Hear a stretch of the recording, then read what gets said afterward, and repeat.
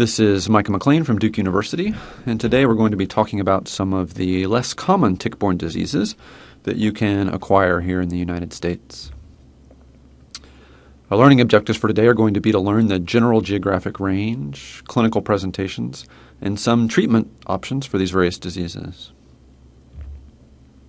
The first disease we'll talk about today will be babesiosis. In the United States, babesiosis is most commonly caused by Babesia microti, although some cases are caused by B. duncani or B. divergens as well.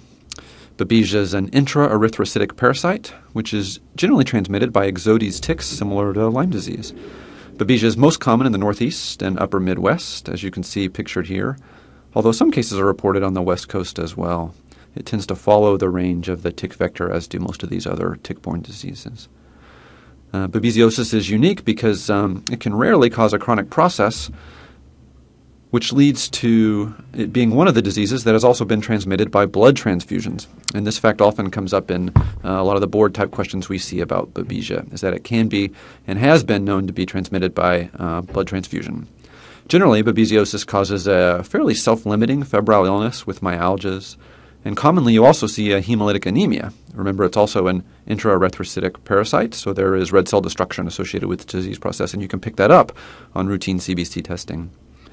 Rarely, however, it can also cause severe multi-organ disease, which can be deadly, although this most commonly occurs in individuals with depressed immune systems or those who have lost their spleens for some reason.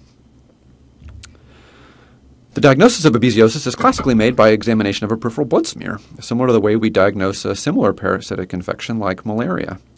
Often the smear will contain a pathognomonic Maltese cross appearance of the parasite in the red blood cells, which is quite specific for this disease process, and you can see this demonstrated here in the image to the lower right of the slide. Serologic assays are also available, but are less informative in terms of the timing and burden of infection.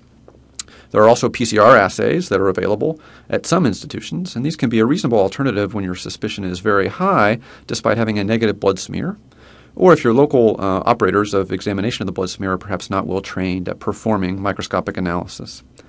The treatment of Babesia is quite different from many of the other tick-borne diseases we talk about, since it's a parasite rather than a bacterium, and therefore it's generally treated with regimens including drugs we typically think of as antimalarials. The most well-studied regimens are going to be atovaquone plus azithromycin for mild disease, and clindamycin plus quinine for more severe disease. Treatment failure can rarely occur. It's most commonly seen in individuals who have lost their spleens, and sometimes this distinction also shows up on board exams as well, that asplenic patients are more likely to have a recurrence of disease following appropriate therapy.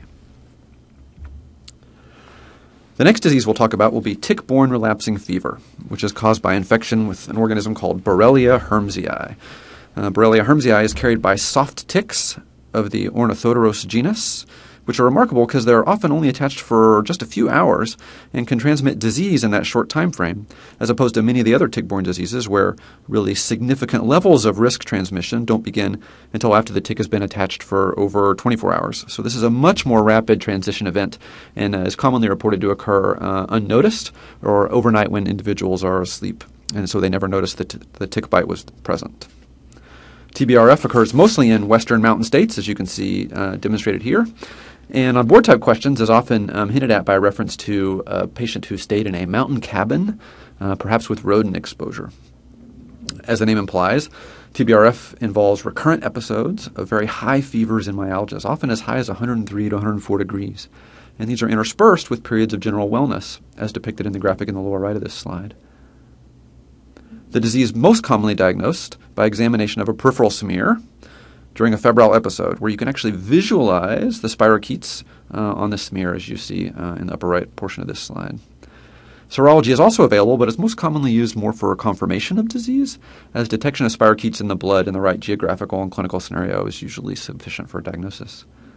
Similar to many of our other tick-borne diseases, TBRF is susceptible to fairly short courses of doxycycline and is fairly easy to treat when the clinical suspicion or correct diagnostic test is performed and the disease is correctly identified. Another disease that can be transmitted by ticks here in the United States is Q fever. Q fever is caused by an infection with the bacterium Coxiella burnetii. This infection is most commonly associated with exposure to livestock, such as cattle, sheep, or goats. The route of transmission is most usually thought to involve inhalation of dust or other particles that are contaminated with placental or other body fluids. So someone who's been involved in the birth of a farm animal is a common case presentation that one would see on board type exams, and they would be potentially exposed. Or in some Southeast Asian nations, they actually take animal placentas and sell them in the markets for consumption, which has been tied to some outbreaks of Q fever in the right geographical locations as well. Less commonly, Q fever can also be transmitted by ticks, which is why it's a part of this lecture. It's primarily transmitted by the Lone Star tick, Amblyomma americanum, but it's not really the primary way this disease is transmitted, even though it's very well described to occur. Q fever presents as both an acute and a chronic illness. Acutely, individuals present with high fevers, myalgias, abdominal pain. It frequently presents with a pneumonia-type syndrome from inhalation of those particles, as we talked about. You can also see some hepatitis, and much less commonly an acute sort of myocarditis-type picture. In chronic disease, Q fever is classically associated with culture-negative endocarditis. That's definitely worth remembering. And less commonly, the infection can cause a chronic osteomyelitis or other form of chronic infection. The diagnosis of Q fever is performed using serology, as are many of our other tick-borne diseases. The organism is unique in that it actually has two different antigenic phases, which are important to remember. In the acute phase of disease, the host typically displays higher levels of antibodies against the phase 2 antigen, so you have high phase 2 directed antibodies. While in the chronic form of disease, the host typically produces extremely high levels to the phase 1 antibody. Those phrases are sort of the opposite of what you might intuitively think, so it's important to remember that the phase 2 antibodies, when they're higher, represent acute disease, and the phase 1 antibodies, when their levels are higher, represent chronic disease, since it's sort of backwards from what you would intuitively think. Similar to many of our other tick-borne diseases, Q fever is susceptible to fairly short courses of doxycycline or fluoroquinolones, although in cases of chronic infection like Q fever endocarditis, we typically have to treat for many, many months, and you use both doxycycline as well as a second agent, which is typically Plaquenil or hydroxychloroquine. The next disease we'll talk about is tularemia. Tularemia is caused by the bacterium Francisella tularensis. It's most commonly associated with exposure to dead or dying rabbits or rodents. So if you see a board-type question about a rabbit hunter, then you might want to be thinking about tularemia. It can be acquired from either direct exposure to animal tissues or bodily fluids, or from the bites of a number of different types of insect vectors, including ticks, primarily from the Dermacentor and Amblyomma genuses. Tularemia is unique in that it has really a variety of clinical presentations, although the hallmark of most of the disease states is going to be lymphadenopathy.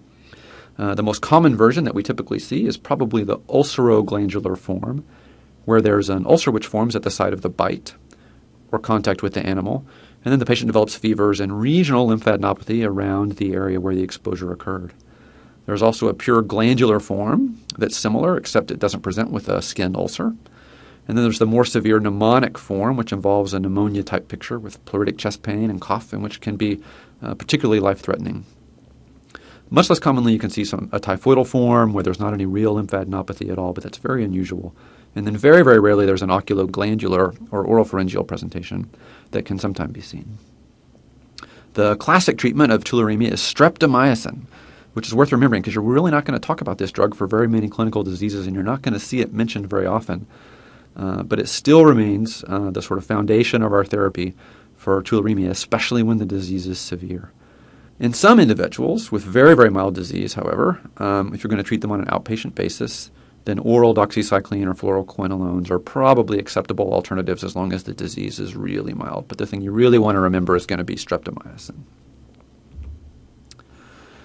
Another disease that you'll hear a lot about is called STARI, or Master's disease, named after Edwin Masters, who first reported this disease to his local public health department. STARI stands for Southern Tick-Associated Rash Illness. It occurs primarily in areas of the south central and southeast United States, areas which are not typically endemic for Lyme disease. But given the range of the Lone Star tick, there's now some overlap, with STARI also being present in the north and northeast where Lyme disease can also be found, which can make it confusing sometimes when you see this rash to tell those two diseases apart. STARI is primarily transmitted by Amblyomma americanum, the Lone Star tick, but the exact etiologic microbial agent remains unknown. There was at one time a suggestion in the literature that an organism called Borrelia lone starii was responsible, but those data have not been found to be reproducible. So for now, the cause really remains a mystery. STARI presents with an erythema migrans-like rash, which is very similar to that we see in acute Lyme disease, and in fact is clinically indistinguishable from the EM rash of Lyme. You can also have a nonspecific febrile illness with general malaise, but we haven't found any Borrelia burgdorferi organisms in STARI lesions. And we also don't see any of the typical disseminated or late findings like arthritis that are more common in Lyme disease. However, given this similarity to acute Lyme, erythema migrans type rashes, especially in Lyme endemic areas, where again they can be impossible to differentiate from one another, we currently recommend that suspected STARI lesions are treated with regimens similar to those that you would use to treat the acute Lyme EM rash, such as short courses of doxycycline or amoxicillin. One of the things we find is that we're constantly discovering new infectious agents, especially in terms of rickettsial or tick-borne diseases. And one of the newer ones that's been described is mentioned here. It's Borrelia miyamotoi. It's another spirochete, which is also carried by Ixodes ticks, similar to Lyme disease, and therefore it shares the range of Lyme disease in terms of geography. It causes an acute febrile illness with headaches, myalgias, and arthralgias, similar to Lyme, but there's no erythema migrans type rash really described with this disease, and no true long-term findings or sequelae like we see in Lyme disease. So in the setting of suspected Borrelia miyamotoi infection, we treat them similar to we would an acute case of Lyme disease with doxycycline. One of the issues that often comes up in terms of tick-borne diseases is the question of Bartonella infections. So I'll mention that briefly here. Bartonella species are the etiologic agents of cat scratch disease, trench fever, and rarely culture-negative endocarditis as well. They're thought to be most commonly transmitted by direct exposure to bacteremic animals, such as cats, or by the bites of infected fleas or lice that have fed on those animals. So while Bartonella organisms have been identified in ticks, and we've definitely done this, there's been no convincing evidence that the ticks are actually capable of transmitting the disease. So this is actually not currently thought to represent a tick-borne infection, but this is incorrectly noted in the sort of pop culture and media often enough that I think it's worth mentioning. So we don't think of Bartonella as a tick-borne disease at this point in time, but worth mentioning. In addition to all the other organisms we've mentioned before, there are also a number of viruses which can be acquired from tick bites in the United States that are worth mentioning here. Probably the most common of these is the Colorado tick fever virus. This is a cultivirus transmitted by Dermacentor andersonii. Colorado tick fever occurs primarily in the mountain states of the West, as you see listed here, and typically causes an encephalitis-type picture with an inflammatory cerebrospinal fluid, petechial rash, leukopenia, and this disease can be fairly severe. The next one we'll mention on the list is Powassan virus. It's a flavivirus similar to dengue or West Nile. Powassan is carried by both Ixodes and Dermacentor ticks and is most common in the northeastern United States and upper Midwestern states, similar to the geographic range of Lyme disease. It also causes an encephalitis-type picture and can also be quite severe. In fact, a fair proportion of individuals who contract Powassan virus will have long-term neurologic sequelae from the disease, which can be quite devastating. So this causes a really severe encephalitis, and sometimes the damage can be permanent. The last virus we'll mention here is another fairly newly discovered one called the Heartland virus. It's a newly discovered phlebivirus transmitted by Amblyomma americanum and was initially described as the cause of a febrile illness with fatigue, diarrhea, thrombocytopenia, leukopenia in a number of cases in Missouri and Tennessee. Most individuals recovered fairly uneventfully. However, there have been a couple of deaths reported. So it's another one to keep our eyes on as we move forward in time and try and keep up with all the new diseases as they arise. This may be one that we're seeing more of in the future. So as you can see, our knowledge of tick-borne diseases is continually evolving. And the organisms themselves, their tick vectors are continually evolving, as well as their natural reservoirs in the environment, and the way that we interact with the natural reservoirs and ticks is also continuously changing. So this really is an evolving area of research and medicine where we're constantly learning new things. So thank you for your time.